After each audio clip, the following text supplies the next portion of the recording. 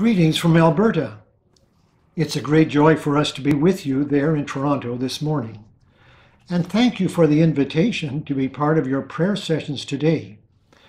It was recommended that Dr. Thomas Lambie be the topic for our reflection this morning.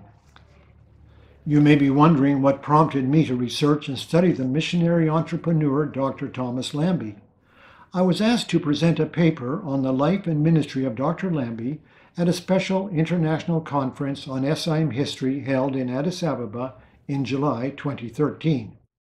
Soon after that historic conference, Gary Corwin and Tim Giesbeek of SIM International encouraged me with the idea of writing a full-blown biography of Dr. Lambie. Well, that idea stayed with me, and now, 7 years later, and thanks to God, the biography has been completed and published by Whiffenstock.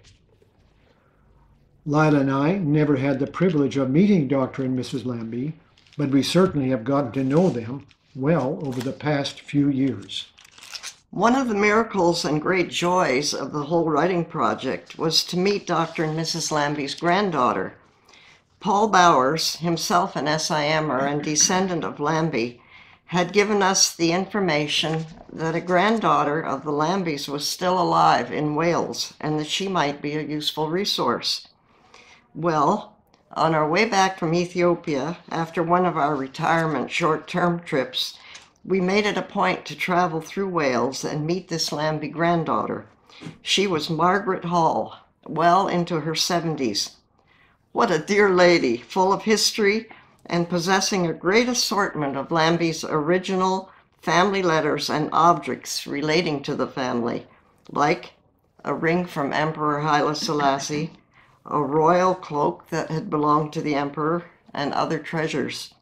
We became great friends with Margaret and invited her over here to our home in Grand Prairie, Alberta, the following summer. She came with her daughter, and we did a tour of the Rockies together and became lifelong friends. It was surely God's grace and goodness that we got to know her. As you can imagine, she made writing the Lambie book come alive. Now, some personal background about Dr. Lambie. He was born in 1885, one of 9 children in Pittsburgh, Pennsylvania, and was raised under the tutelage of godly parents. Dr. James Wallace, pastor of the 8th Presbyterian Church of Pittsburgh, gave young Lambie, and I quote, much needed help in learning to believe in Jesus Christ and to walk in Christian paths. At the age of 16, Lambie took medical training at Western Pennsylvania Medical College and graduated at the age of 21. He attended various missionary conventions where John R. Mott heralded the credo, the evangelization of the world in this generation. In 1907, at the age of only 22, Lambie was accepted by the Foreign Missions Board of the United Presbyterian Church to serve in Sudan. Lambie was initially stationed in Sudan with 2 other single men at Dolab Hill, which was located on a small tributary flowing out of the Ethiopian highlands. Other Presbyterian missionaries dubbed the 3 bachelors the 3 monks of Dolab Hill. This was the house they lived in. On one of Lambie's vacations in Alexandria, Egypt, he spotted Charlotte Claney, a young Presbyterian missionary school teacher, recently arrived from the USA. He described her as bright and vivacious. Somehow I found her attractive. In 1909, Thomas and Charlotte were married in Alexandria, Egypt. 2 children were born to them, Wallace in 1910 and Betty in 1911. Margaret Hall in Wales, whom we mentioned before, is a daughter of Betty. In 1912, Lambie, now with a wife and 2 children, came back to pioneer the work at Nasser, further up the Sobat River. Along with other Presbyterian missionaries, he continued the outreach to the Nuer. During those 5 years, Lambie was much involved in doing medical work and building a home for his family. He found little time to evangelize and was beginning to question whether he was accomplishing much as a missionary. He wrote, I quote, often I failed, but stumbling along and falling, staggered by adverse circumstances, and weakened by malaria and dysentery and hard climate, we struggled on." End of quote. In late 1917, they went on another furlough. And wouldn't you know, Lambie's brother-in-law, Dr. Edward Wiggins, offered Lambie a tempting position as his assistant in the Wiggins medical practice in Philadelphia. Lambie struggled with the invitation to stay in Philadelphia and get rich, but his commitment to missions in Africa won the day, and in 1918, the Lambies returned to Nasser. From that station in hot Sudan, on a clear day, the beautiful mountain escarpments of Ethiopia were very visible. Often gazing east, Lambie dreamed and prayed about the possible opportunities for the gospel in that great country of Ethiopia. Just over 100 years ago, the terrible Spanish flu epidemic was raging across the world. It was rampant in Ethiopia. Famous Ethiopian historian Richard Pankhurst has estimated that nearly one-half of the Ethiopian population died around 1919 because of this epidemic. A governor in western Ethiopia, posted some 30 miles north of Gambela, begged the British officials in Sudan to assign some medical missionary personnel to Ethiopia. Therefore, Lambie and 2 Presbyterian missionary colleagues, with the approval of the American Presbyterian Board, successfully made the 30-mile exploratory trip by mule into the Ethiopian highlands. There they were welcomed by the Ethiopian governor, Biru. By that time, the influenza had mostly abated, and by November 1919, the first Presbyterian medical mission station was established in western Ethiopia, and the good news of Jesus Christ was shared. In 1922, the Lambie family was again due a furlough, and so the 4 of them made their way from western Ethiopia by mule to Addis Ababa in preparation to take the train to Djibouti, from where they would sail to America. In God's providence, during their time in Addis Ababa, Dr. Lambie was introduced to Ras Teferi Makonnen, who later, as Emperor of Ethiopia, took the name Haile Selassie. Negotiations were made that the American Presbyterian Mission should build a hospital in Addis Ababa. A fully furnished hospital was completed and functioning by 1924. By the way, that well-built stone building in Addis Ababa continues to stand, now being used for other medical purposes. Paul Duff Carrar and I visited that site this past March. And we had coffee at the Lambie Cafe, which still functions across the street from that famous hospital. When Lambie had first entered Ethiopia in 1919, it was with the vision of reaching the lost in southern and western Ethiopia. These people groups were dominated by primal religionists and Muslims. Lambie became discouraged about his mission board because they made no advance to the unreached of southern Ethiopia. Another factor that disheartened Lambie was an irreparable breach between him and another Presbyterian surgeon who was serving in the hospital.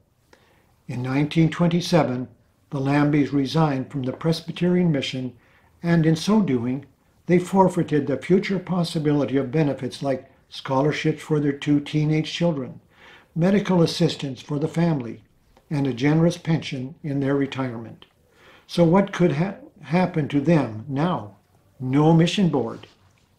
So, in 1927, the Lambies, joined by 2 other couples, the Alfred Buxtons and George Rhodes, with the goal to reach the unevangelized tribes of southern Ethiopia under the Abyssinian Frontiers Mission, joined forces. This new organization, though, was short-lived. At the same time, Roland Bingham had just returned from Australia and New Zealand, where he had established SIM boards and recruited a number of candidates to serve with SIM in Nigeria. However, Bingham soon discovered that transportation costs from the Far East via England to Nigeria were absolutely prohibitive. So in 1927, the new group, Abyssinian Frontiers Mission, or AFM, was invited by Roland Bingham to join the SIM. Bingham wrote in the SIM publication, Evangelical Christian, and I quote, "The gain was immediate. All the machinery of the SIM at the home end was immediately available, a constituency of praying and giving people already prepared," unquote. When the initial SIM missionary party arrived in Addis Ababa on Christmas Day, 1927, they were forbidden to leave Addis Ababa for the interior by some very conservative elements, both within the Orthodox Church and the government. Eventually, by prayer and persuasion, this reluctance was overcome. And amazingly, by 1936, there were 16 mission stations providing education and medical assistance in various Ethiopia locations. 2 indigenous churches were functioning among 2 different people groups. Portions of scripture were made available in the local languages of 3 tribes, Sidama, Kambata, and Waleta. These newly established SIM stations were located on properties contracted from local landowners. So, the missionaries lived under a constant tension because non-Ethiopians were not legally allowed to purchase property. Because of this stress and uncertainty about any further SIM expansion, Dr. Bingham advised Lambie to renounce his American citizenship and become an Ethiopian citizen. Lambie did this in 1935 in the presence of the Emperor Haile Selassie. In 1935, because Lambie was now an Ethiopian citizen, he was appointed executive director of the Ethiopian Red Cross and served in this stressful position for a year during the Italian-Ethiopian War. In that position, he coordinated 16 different Red Cross units. Eventually, in May 1936, the Italians invaded Addis Ababa. Now Lambie found himself in an even more difficult situation. In 1936, Lambie was called before the Italian general, Graziani, to report on the Ethiopian Red Cross activities, as well as the location of the 16 SIM stations. At that time, Lambie actually made concession to the Italians, hoping they might allow SIM to continue missionary activity in Ethiopia.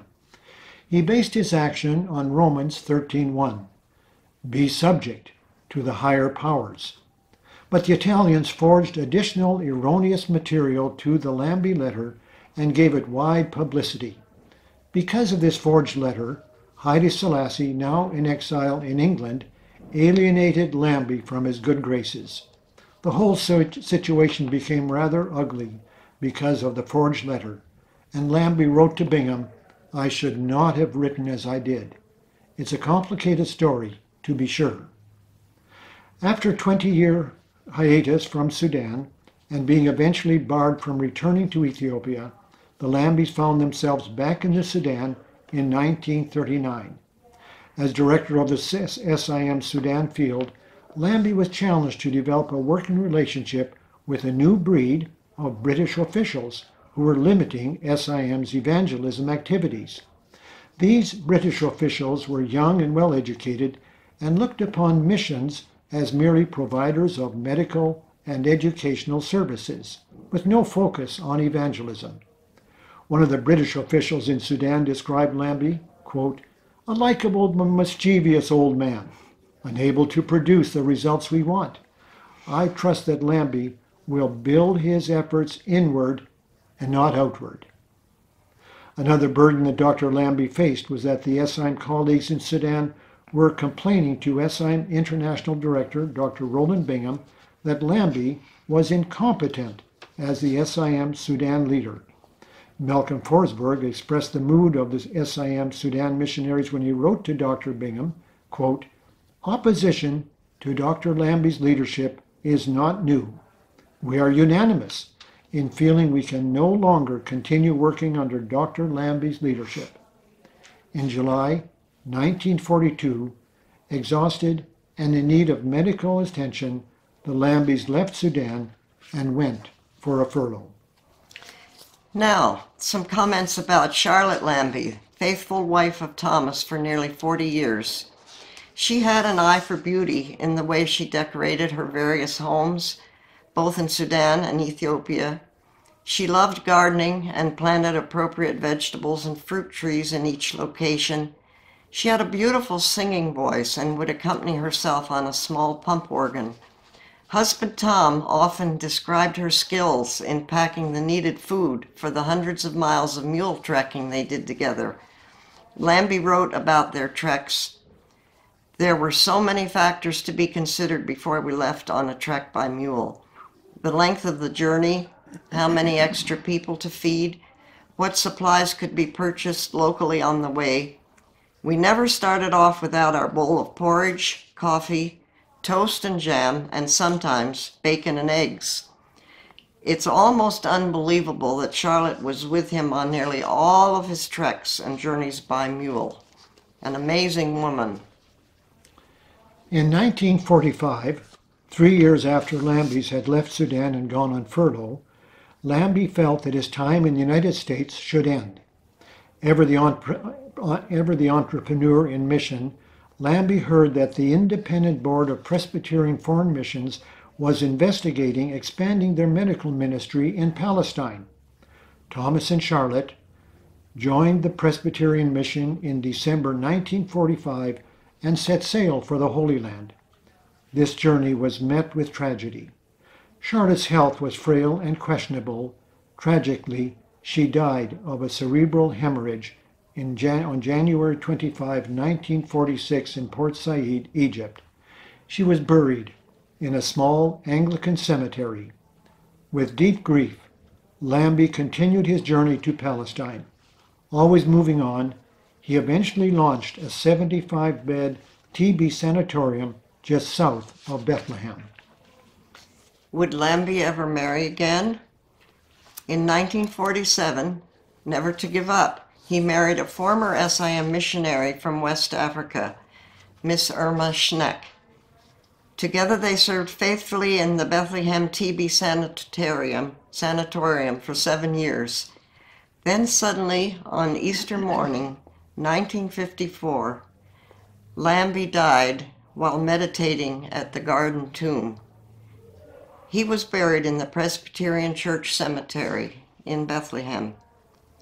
It seems there were so many trials and heartbreaking family experiences for the Lambies.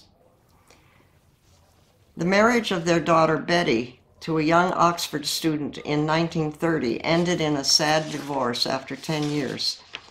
This left Betty with 4 children to fend for herself outside of London on a small poultry and animal farm where it was a continual struggle to survive. Then, in 1935, 5 years later, their son Wallace was serving as a clerk in a branch of the National City Bank of New York in Colombia, Latin America. He was suddenly killed when a movie theater roof collapsed. The Lambies received a telegram while trekking in the north that their son had died, but they never knew the circumstances of their son's death until they returned to Addis a month later. And we have already made mention of the unexpected death of Charlotte while at sea. Such sad events in their lives. In conclusion, here are several significant contributions to the cause of missions made by Dr. Lambie. His obedience to the call of God to share Christ first in Sudan, then in Ethiopia, and finally in Jordan. Number 2, his strong faith in divine providence for needed personnel and finance in the cause of missions. Number 3, his willingness to sacrifice as he traveled hundreds of miles by mule and horse to get the gospel out to the unreached in southern Ethiopia. 4, his ability to write books, all 7 of them, not as a missiologist, but more as a readable reporter. And 5, he is hailed as the founder of the Ethiopian Word of Life Church, which now boasts some 11 million members and who is now sending her own missionaries to unreached people groups around the world. Clarence Duff, an SI missionary colleague of Lambie in Ethiopia, had this to say about Dr. Lambie, quote, I regard Dr. Lambie as one of the best and greatest men it was my privilege to know. If sometimes his judgment or his actions proved to be unwise, he rose above his faults, outlived them and the criticism incurred, and went on to fresh achievements. End of quote. And now, may each of us be encouraged to follow in the footsteps of our SIM pioneers.